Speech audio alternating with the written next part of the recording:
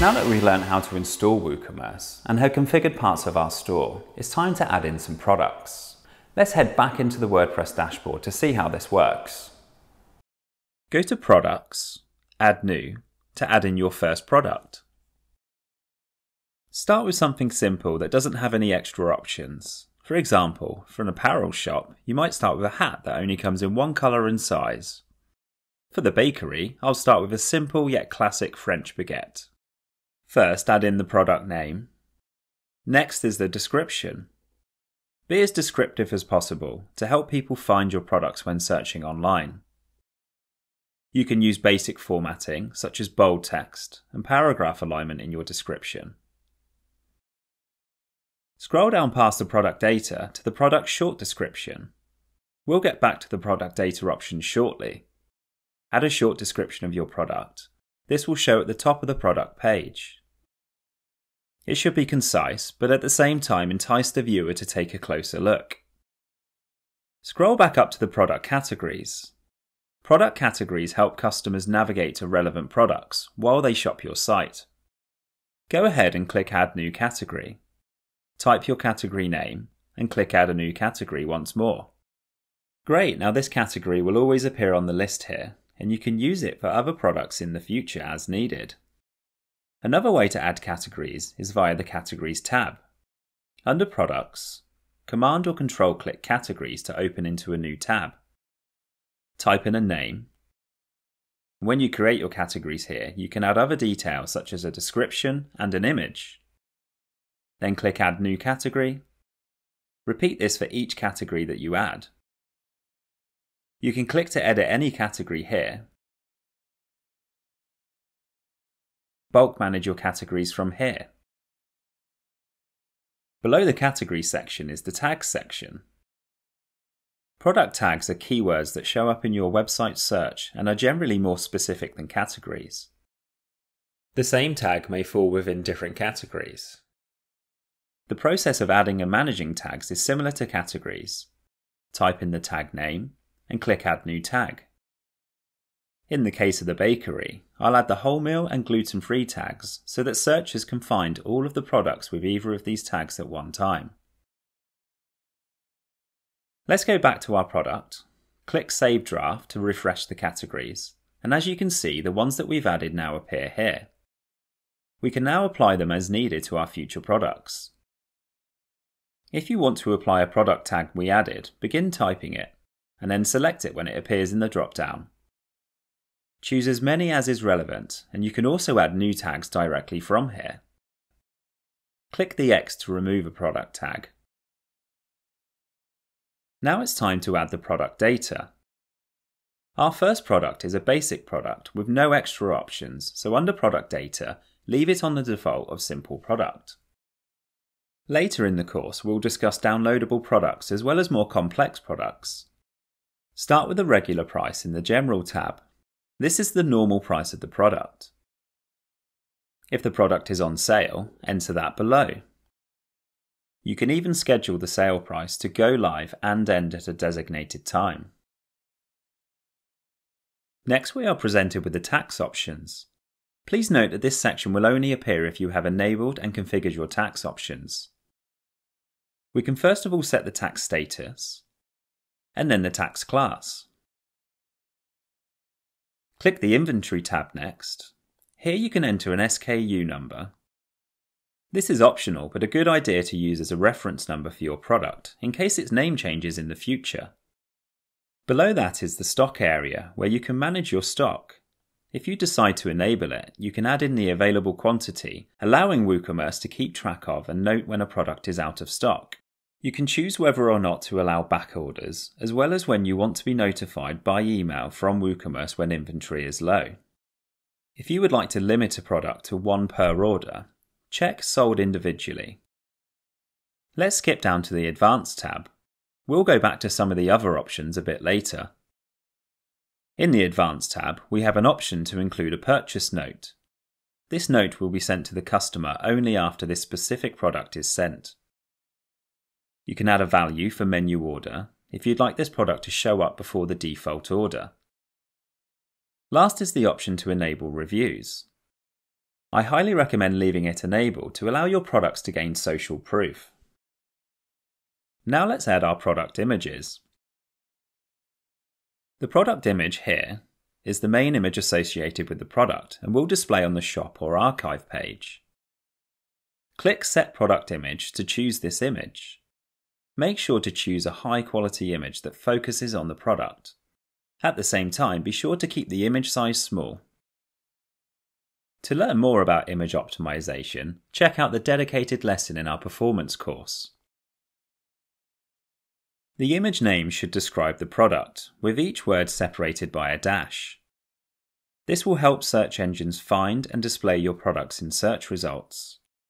Add in the alt text to display on screen readers and whenever the image cannot be displayed. You can also add the title, which will display when the mouse cursor is hovered over the image. Now let's add some more images to the product gallery. These can be other images of your product, such as from different angles, close-ups, and in use, depending on your product. Click Add Product Gallery Images to add them. For the baguette, I'll use a few different angles, as well as images showing a close-up and the texture. All of my images are the same dimensions for consistency. Hold down Command or Control to select more than one image. Then click Add to Gallery. The selected gallery images preview here. If you'd like to change the display order, you can drag them like this. To remove an image, just click the X. OK, great, we've now added in all the product data, so click Publish at the top of the page, and Command or Control and click View Product. What you see here is the main layout and display of a simple product. We have not yet applied any styling or display settings, but you can see the title, price, Add to Cart button, as well as other information that we've added to the product. We'll style this soon, but first go ahead and add in the rest of your products, data, and images in the same manner that we did for the first product. Next, I'll walk you through creating a digital product, as well as a variable product. Great, now that we've added the rest of our products, let's go ahead and create a downloadable product. Open any product you'd like to make downloadable. I'll use this ebook cookbook.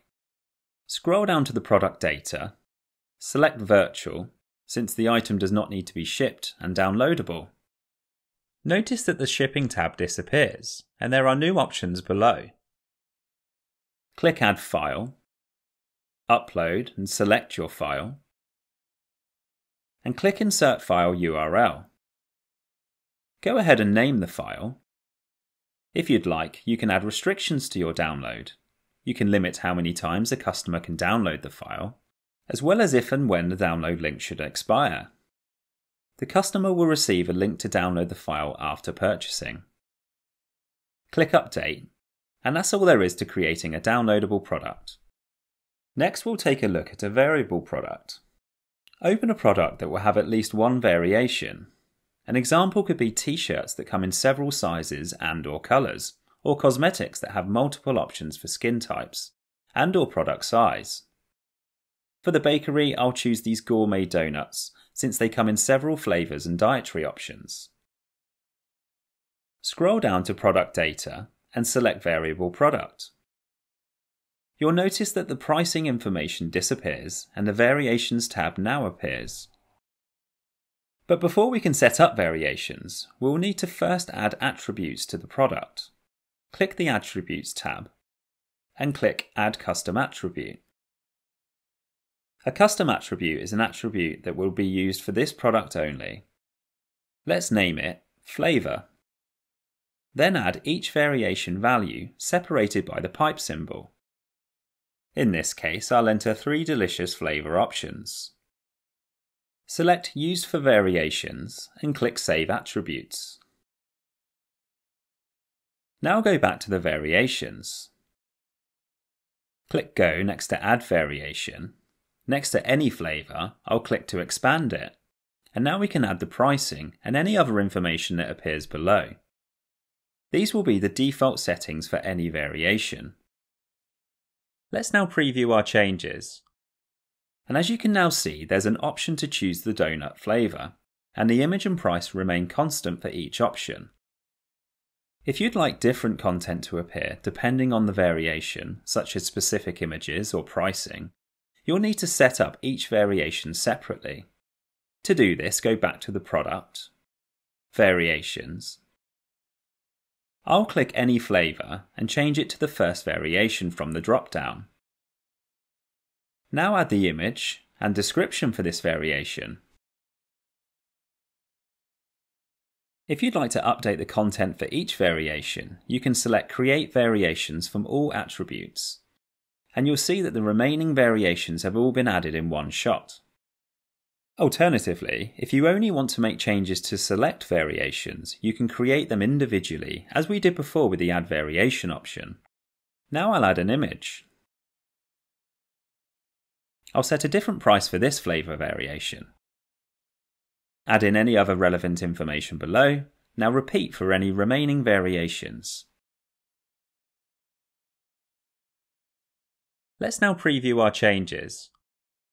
You can see the main product image and price range. Choosing a flavour switches the image, description and price where relevant.